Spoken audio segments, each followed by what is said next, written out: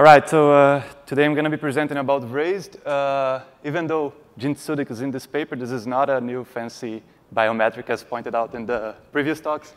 And in this paper, I'm going to talk about how to design, implement, and formally verify an architecture for remote attestation targeting low-end IoT devices such as sensors and actuators. So to get started with some motivation, it's not hard to find in the news and also new papers being published about attacks and malware infestation on IoT devices.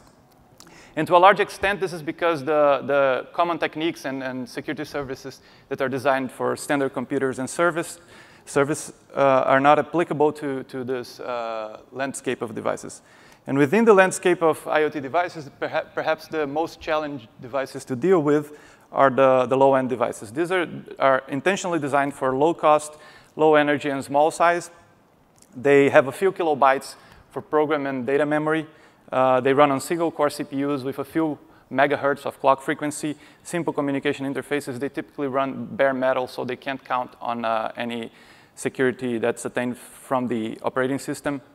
And examples of these devices are the ultra-low energy Texas Instrument MSP430 and the AVR ATmega32. AVR ATmega is the one that you can find on the popular Arduino platforms.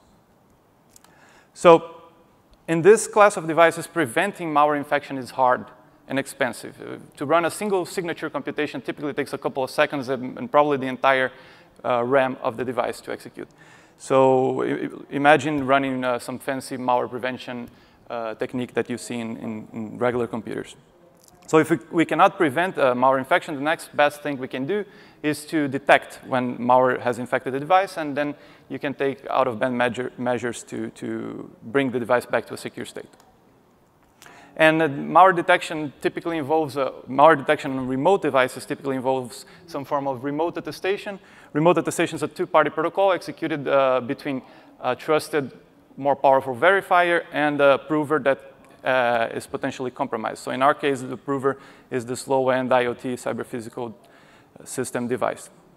And the goal is to measure the memory of the device, to figure out what's the current software state of this device.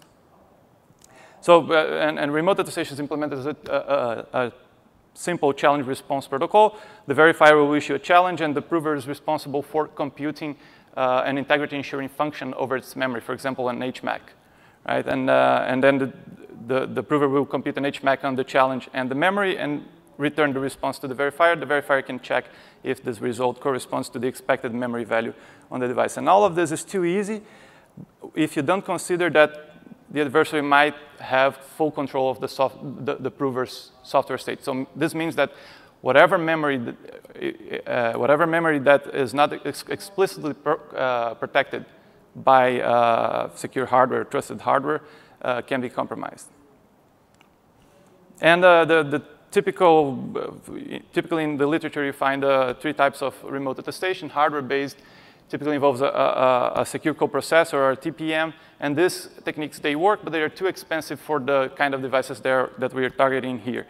For example, we looked up, and the cheapest TPM that we could find is itself 10 times more expensive than the microcontroller that we're trying to secure. So it doesn't really apply. On the other hand, you have software-based attestation that doesn't require any any specific hardware, but software-based attestation is only secure if you have very strict assumptions on one hop and constant delay communication, which is not realistic in the IoT scenario where devices speak through the internet. And in between the two, you have a hybrid remote attestation, which is based on software and hardware co-designs. And the idea is to push as much as you can to the software side in terms of implementation of cryptographic functions, and you have minimal hardware ensuring exactly what you need for those functions to run securely. And we claim that this is the best fit for these resource-constrained low-end devices. So before I go into what we actually did here and our effort to verify a remote attestation architecture, why bother formally verifying remote attestation? So first of all, for any security service, formal verification promises more concrete guarantees about not only the security of the protocol, but formal verification tries to push provable security to the implementation of a protocol as well. And all current remote attestation architectures, they don't have formal verification.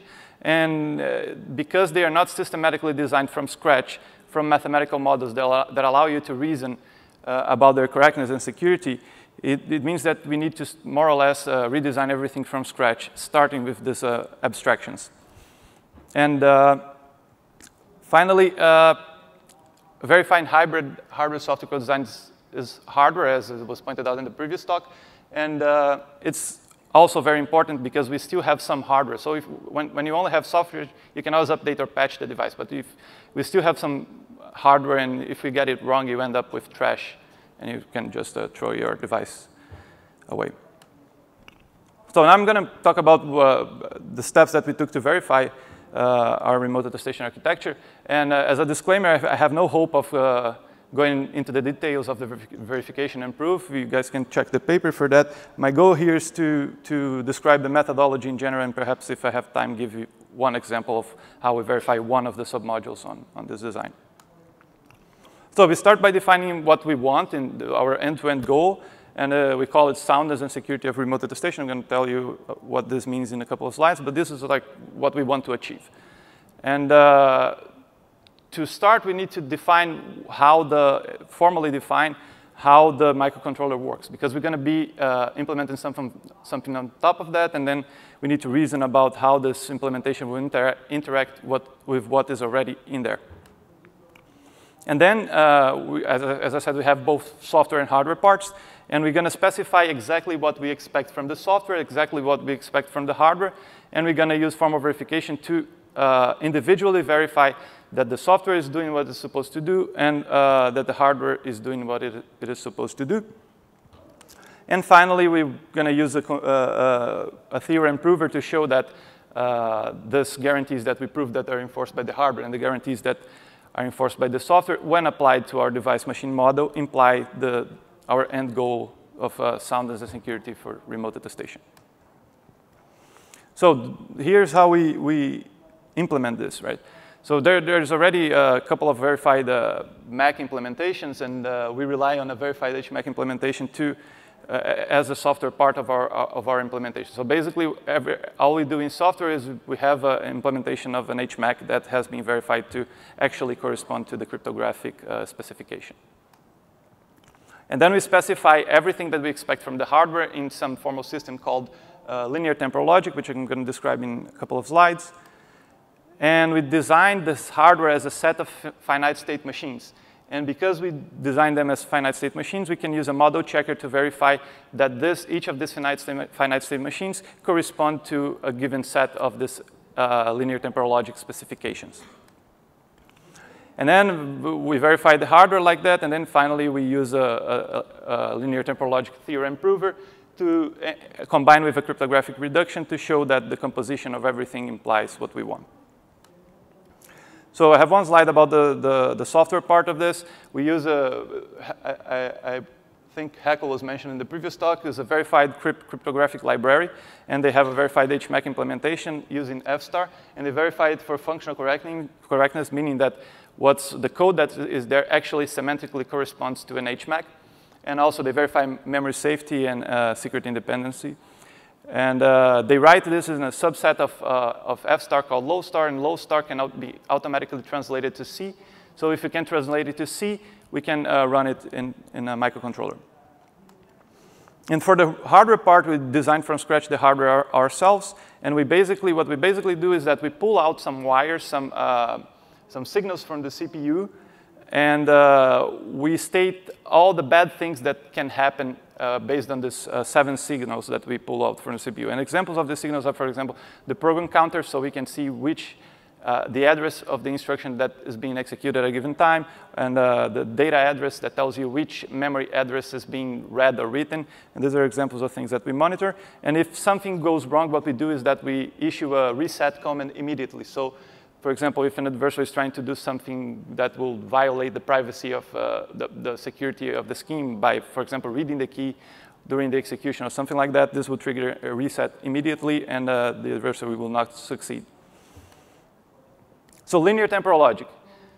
There's a lot of notation here. Don't worry, it's not very complicated. It's just an extension on common propositional logic, where you have disjunction, conjunction implications. And in addition to that, you have also temporal quantifiers. So it allows you to say things like, oh, if event A is happening at this system state, then in the next system state, event B must happen. Or event A will never happen until event B happens. And this kind of temporal statements are all we need to specify everything that we expect from our hardware. So there's also a lot of notation here. This is just to map you back to the paper, but this slide is to say that we model the soundness of remote attestation in LTL. We specify it in LTL.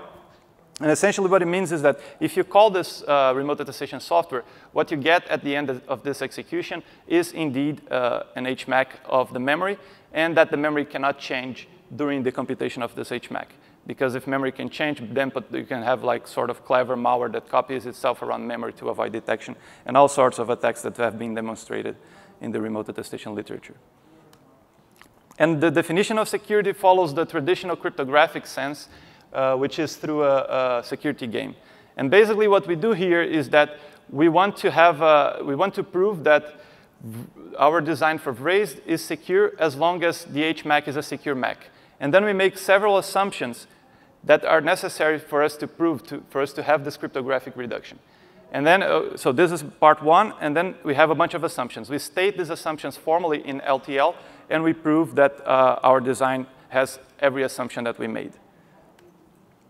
And of course, we have to model also in LTL, linear temporal logic, the behavior of the CPU when, for example, memory is modified, memory is read when an interrupt happens, to compose all these things and prove what we want for soundness and security.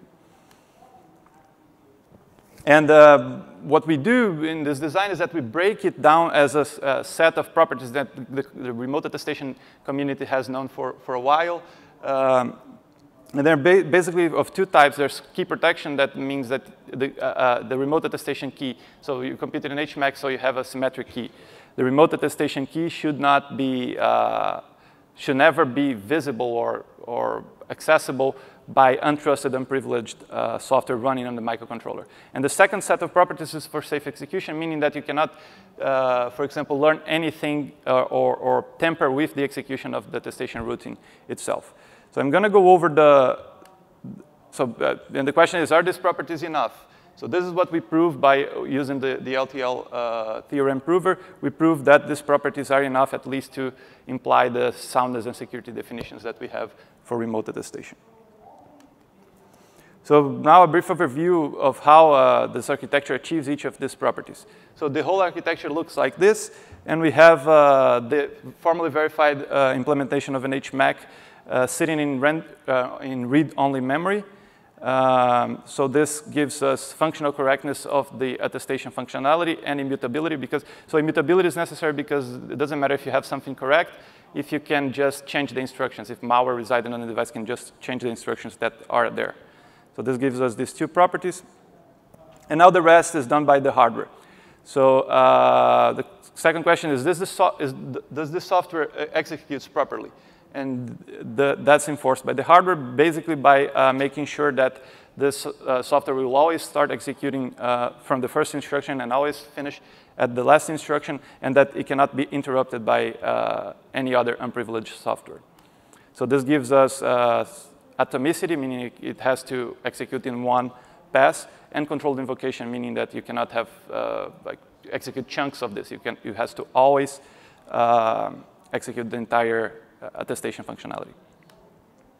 And finally, can malware reside on the device learn anything it shouldn't about the key?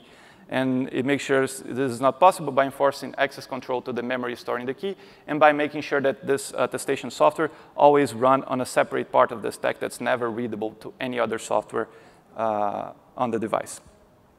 So this gives us all the properties we need. And this is one example of how you specify and design a verified module for, in this case, for controlled invocation. So meaning that you always have to start from the first instruction and execute until the last instruction.